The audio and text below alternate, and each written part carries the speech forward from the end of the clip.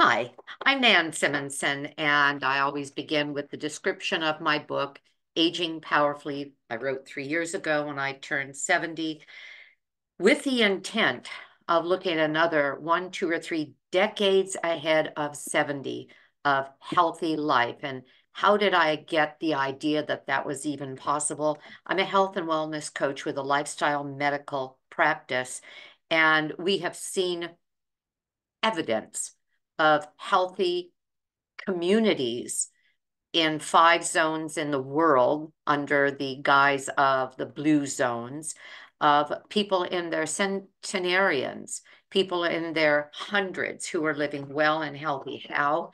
Well, with certain, I'll call it formulas, i.e., um, exercise daily, community, um, a spiritual foundation. That doesn't mean a religious, that just means something that they hold on to, that they believe, purpose, sleep and stress relaxation or stress mitigation, and nutrition.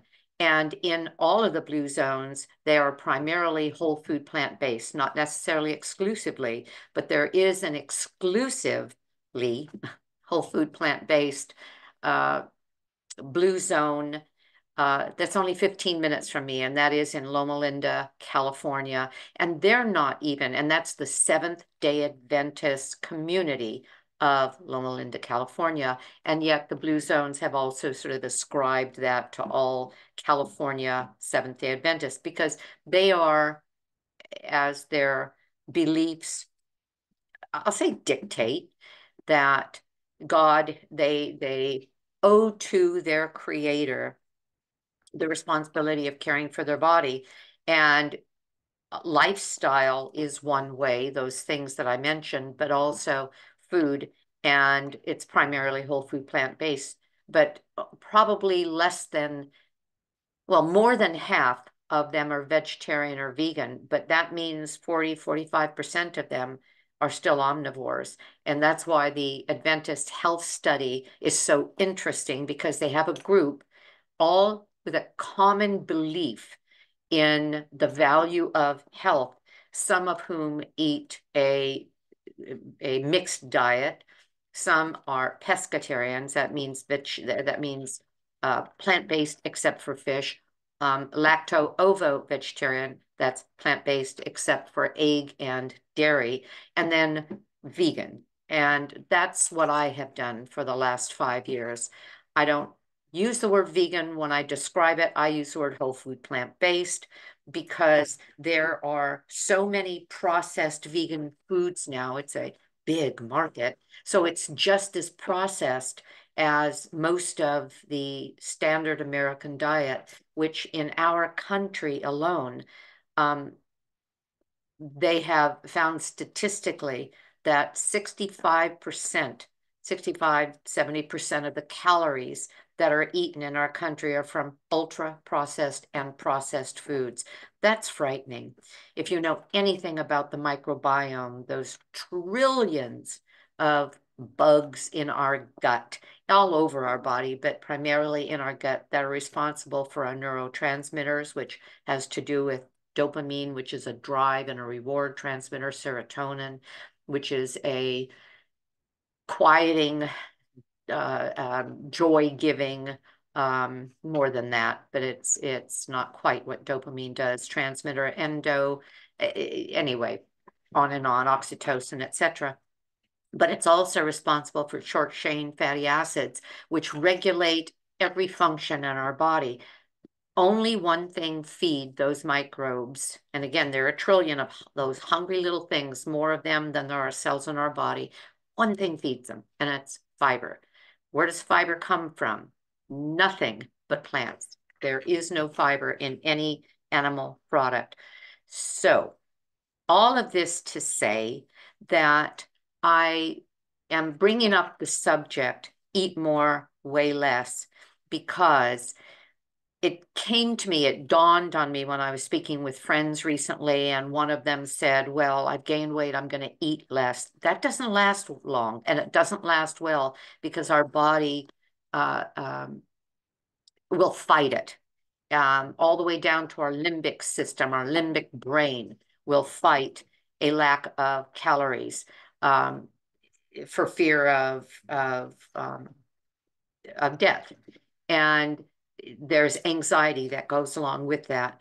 And I was just telling the group, because I meet with a group every Tuesday, 1:30 Pacific time, called and it's the name of the session is PowerPoints. It's points of interest that relate to health. And I was just telling them that I hadn't weighed myself for over a month and I hadn't thought about it. And I got on the scale and I was just the same, even after kind of free-form eating. But my free-form eating has a pattern. And that's what I wanted to talk about, because if you've read Aging Powerfully, or whether or not you have, the first third of it is memoir. The rest is an acronym, description of the acronym Powerfully, 10 words, 10 lifestyle modalities. And I talk about the things that make us healthier, that have been shown to make us healthier. But food is the thing that we're talking about today. Eat more, weigh less. And how could that be possible? Well, I knew what I was going to say because I describe that in the book. In my case, after almost, well, over 50 years fighting food fears because I had an eating disorder, I didn't know how to eat normally. It's been so easy. And I'm going on 6 years now of recovery with a whole food, plant-based diet, because it feeds the microbiome. It nourishes me at a cellular level. I'm now 73 and I feel physically better than I felt in decades. And so I was telling them this too. There is well, I guess it's an app, ChatGPT. It's AI. AI is artificial intelligence, and it's millions, thousands, maybe millions of bits of information that are all put together to come up with solutions, thoughts, conclusions. And so I typed in to my ChatGPT app, which I have, can I eat more and weigh less? And I loved that I was going to say disinterested. Yes, it's not interested at all in what I wanted to hear. There's no political bent. There's no this side or that side. It's simply stating facts. And this is what it said. And I thought I would just share this because I couldn't say it better. Eating more and weighing less involves choosing foods that are low in calories, but high in volume and nutrients.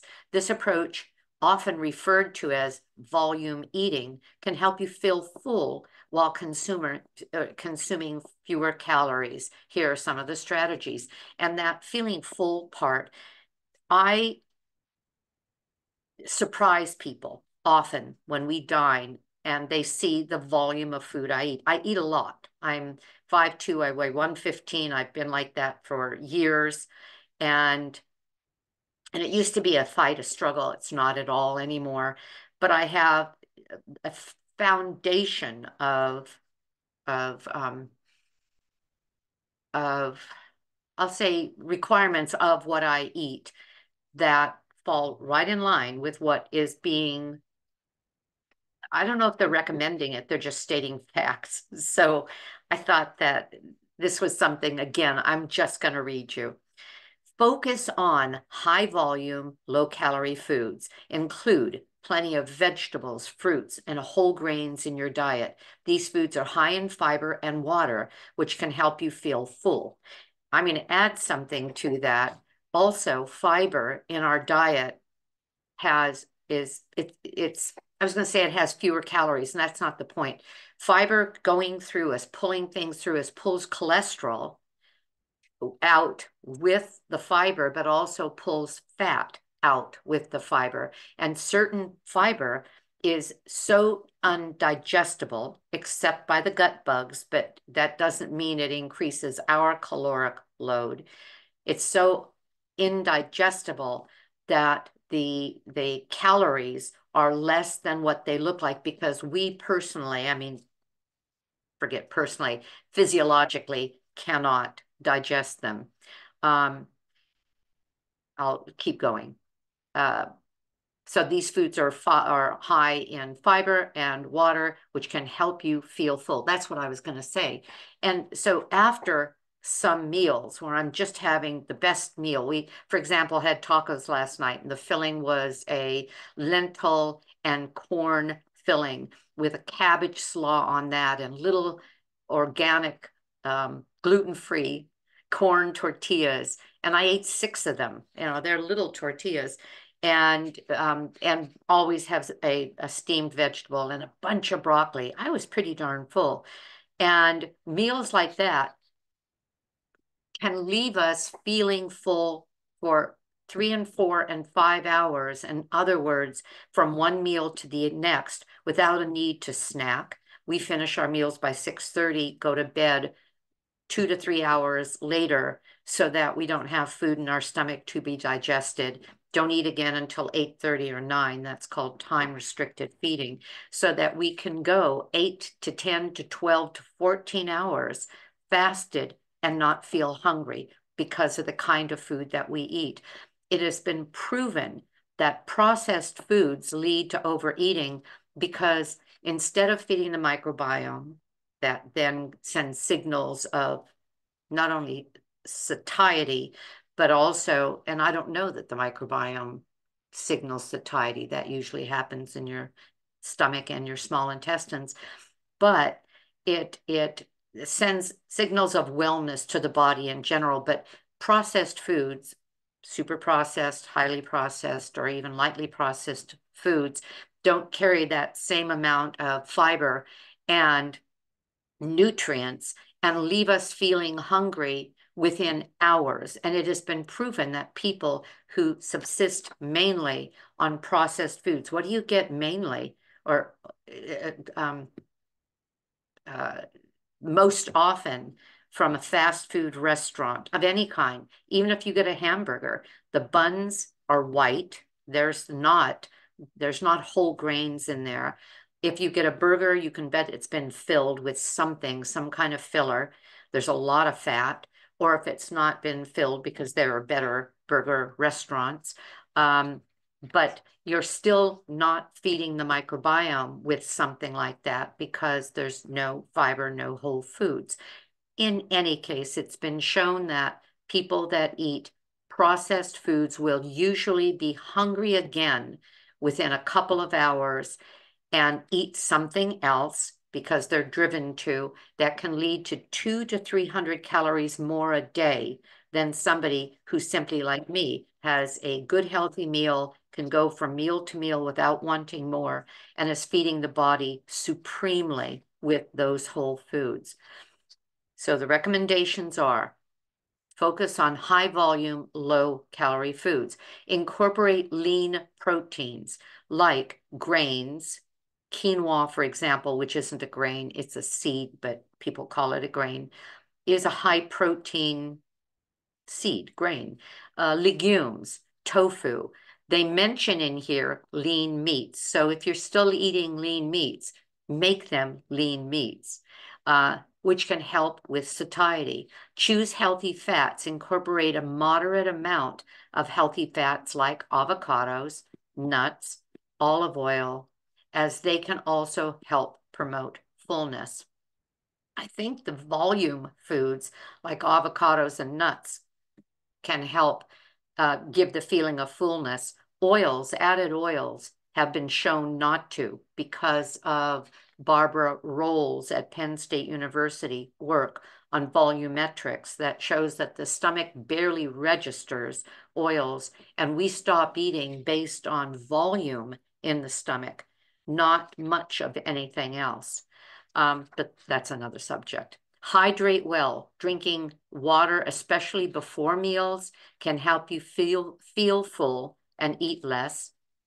I'm up to number 5. Avoid calorie-dense foods. Limit foods high in sugar and fat like sweets, fried foods, processed snacks, as they are high in calories but low in volume.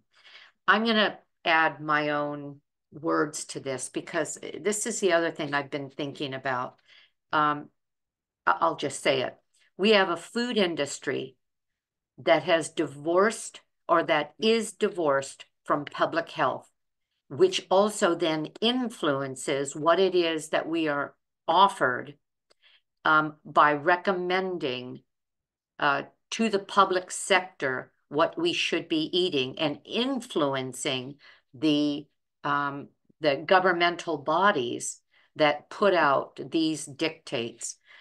There was a time they were not going to put in the recommended daily nutritional guides put out by our government, they were not going to recommend milk every day.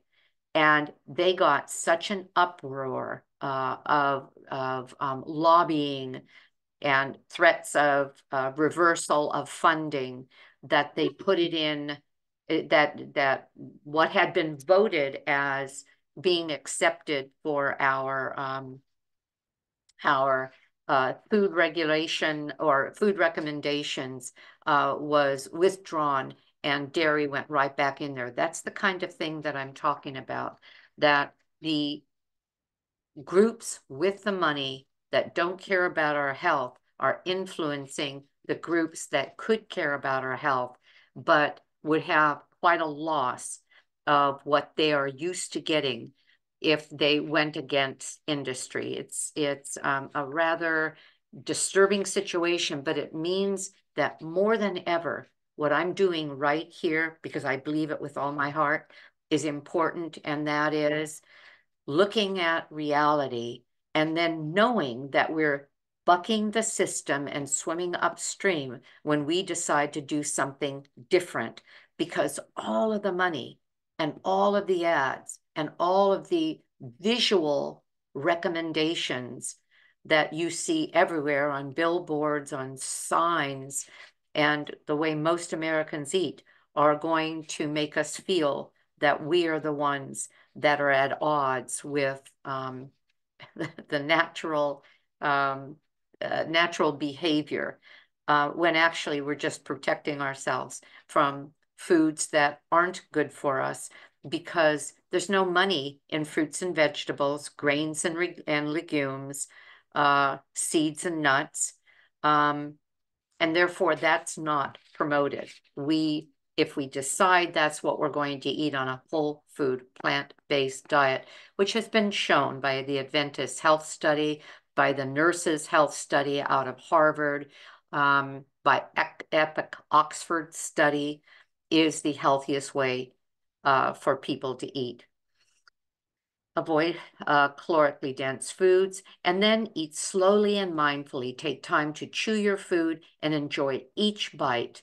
Doing that can help with digestion and give your body time to signal fullness. And then number 7, I'm so glad they said this, regular exercise. Incorporating physical activity can help balance your caloric intake and expenditure. Remember, it's important to eat a balanced diet and not restrict your caloric intake too severely. And then it recommends consulting with your healthcare specialist. So that's all I wanted to say. My fundamental beliefs fall into these categories. When I became a health coach with Lifestyle Medical, and the College of Lifestyle Medicine recommends under nutrition a whole food plant-based diet, it was something that I adopted, again, going on 6 years now, and it's made everything I fought for to, well, I'll just say my adult life, fighting again food fears, disordered eating, could have been so much easier if I had just had an idea of how easy it is to eat the healthiest foods on the planet, eat those foods that love the foods that love you back, and know that it could settle into longer life, better health, and not the decline that we see all around us at 70, well, I'm 73 now. I look around me and I see so much illness and you can see it in the way people walk and especially in the medical field and the amount of medications and procedures people are getting. And it just makes me so sad. I say to myself, it doesn't have to be that way. So you can, if you want to know more about the caloric density chart that I was mentioning, and I'll hold this one up. This one happens to be one that Chef AJ made up. This is the foundation of that belief that I was referring to, in that the foods that we were advised to eat, whole foods, plant-based, except for that recommendation of lean meat or even olive oil. I don't add oils to my food at all. There's no need to, because I get fat from avocados and seeds and nuts. But the point is that everything, legumes, grains, vegetables, tubers, greens, they are all under 600 calories a pound. And what Dr. Barbara Rolls concluded through research, they have a lab at Penn State University studying these things, is that the average person eats 3 to 5 pounds of food a day. Well, and it's most people, regardless of what they're eating, will tend to do that. If what you're eating is under 600 calories a pound, primarily with just a little bits, in my case from avocado and seeds and nuts, just a little bit, but the fat is there and it's healthy fat, we can maintain weight and we can maintain weight easily. So you can look up caloric density charts. You can get your own chart.